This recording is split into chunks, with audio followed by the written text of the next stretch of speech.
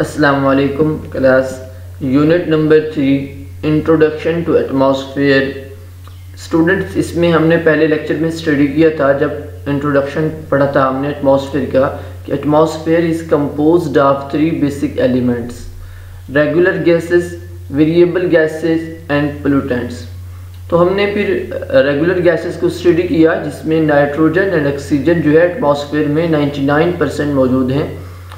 Today we discuss importance of nitrogen and oxygen. First of all, importance of nitrogen. The fertility of a soil depends on nitrogen. Soil की fertility nitrogen पे depend करती है. This gas is necessary for the growth of plants. This gas is necessary for the growth of plants. It also helps in controlling fire. इसके 3 importance हमने study की. First one is fertility of soil depends on nitrogen. Second one is growth of plants. This gas is necessary for the growth of plants. Third one is it helps in controlling fire. तो ये 3 basic जो है इसके importance के points हैं nitrogen के. Second one is importance of oxygen. Oxygen is necessary for life. When we breathe, we absorb oxygen in our body. This gas interacts chemically with other elements immediately. Students, oxygen जो है हमारी life के लिए बहुत ज़रूरी है. जब हम सांस लेते हैं तो हमारी बॉडी के अंदर जो गैस जाती है वो ऑक्सीजन गैस है, और जो हमारी बॉडी से बाहर आती है वो कार्बन डाइऑक्साइड गैस है. इट मीन कि हमारी जो लाइफ के लिए ऑक्सीजन गैस की बहुत अहमियत है, और ये गैस जो है हमारी बॉडी के डिफरेंट एलिमेंट्स के साथ केमिकली इंटरेक्ट करती है. It is absorbed in our blood. ये हमारे ब्लड में अब्जॉर्ब हो जाती है. It gives us energy by burning our food. It gives us energy by burning our food. ये हमारी फूड को बर्न करके वहाँ से हमें एनर्जी प्रोवाइड करती है. The survival of life is impossible without this gas. Oxygen gas के बगैर जो है लाइफ का सर्वाइवल इम्पॉसिबल है. Oxygen gas helps in burning all kinds of energy resources. ये तमाम एनर्जी रिसोर्सेज, जैसे कि हमारी फूड को बर्न करने के लिए यूज़ होती है, इसी तरह बाकी एनर्जी रिसोर्सेज को भी बर्न करने के लिए ऑक्सीजन बहुत इंपॉर्टेंट है. ऑक्सीजन के बगैर बाकी एनर्जी रिसोर्सेज जो है, जैसे कि कोल है, ऑयल है, नेचुरल गैस, ये तमाम के तमाम एनर्जी रिसोर्सेज बर्न नहीं हो सकती ऑक्सीजन के बगैर. इसलिए oxygen is a very important in burning all kind of energy resources like coal, oil and natural gas etcetera.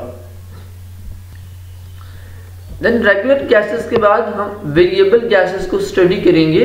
Variable gases क्या है? वेरिएबल गैसेस वो गैसेस हैं जिनकी अमाउंट जो है एटमॉस्फेयर में चेंज हो सकती है. इट मीन कि इनकी अमाउंट फिक्स्ड नहीं होती. तो हम स्टडी करेंगे कि वेरिएबल गैसेस कौन कौन सी हैं और उनके यूजेस क्या है और उनकी इम्पोर्टेंस क्या है. No one can deny the importance of variable gases. No one can deny the importance of variable gases in atmosphere. Variable gases जो है इसकी इम्पोर्टेंस से कोई डिनाई नहीं कर सकता. ये हमारी जो है एटमॉस्फेयर में इसकी भी बहुत ज़्यादा इम्पोर्टेंस है, like the regular gases. Variable gases include carbon dioxide, water vapours and ozone. Variable gases में हम 3 को स्टडी करते हैं: carbon dioxide, water vapours and ozone. Carbon dioxide is heavier than other gases. Carbon dioxide is heavier than other gases.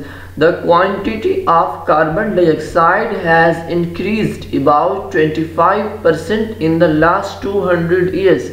क्योंकि ये variable gas है, इसकी amount change हो सकती है.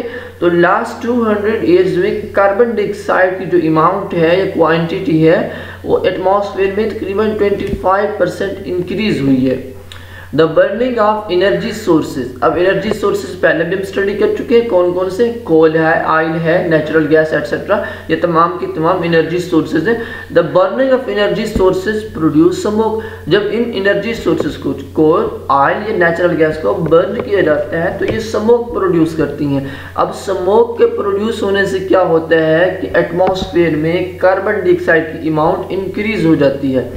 और जब कार्बन डाइऑक्साइड की अमाउंट एक तरफ इंक्रीज होती है और दूसरी तरफ हमारे एटमॉस्फेयर का जो टेम्परेचर है वो भी इंक्रीज कर जाता है, जो कि एटमॉस्फेयर का टेम्परेचर इंक्रीज करना हमारी सर्वाइवल ऑफ लाइफ के लिए हार्मफुल है। तो हम स्टडी कर रहे थे कि the burning of energy sources coal, oil, natural gas etcetera produces smoke which increases the quantity of carbon dioxide in the atmosphere. Similarly, the atmospheric temperature is also rising, which is harmful for the survival of life. Then it affects global climate. The other variable gas is ozone, O3. The other variable gas is ozone. Ozone भी एक variable gas है जिसका formula O3 है. In atmosphere, ozone is found about 17 to 50 kilometre above the earth surface. तो ये भी atmosphere में ozone भी पाई जाती है जो कि 17 to 50 kilometre above the earth surface exist करती है। तो ये थी वेरिएबल गैस और उसकी इम्पोर्टेंस। वेरिएबल गैसेस कौन कौन सी हैं और उनमें से कार्बन डाइऑक्साइड की इम्पोर्टेंस क्या है, ओजोन की क्या है और वाटर वेपर्स क्या है।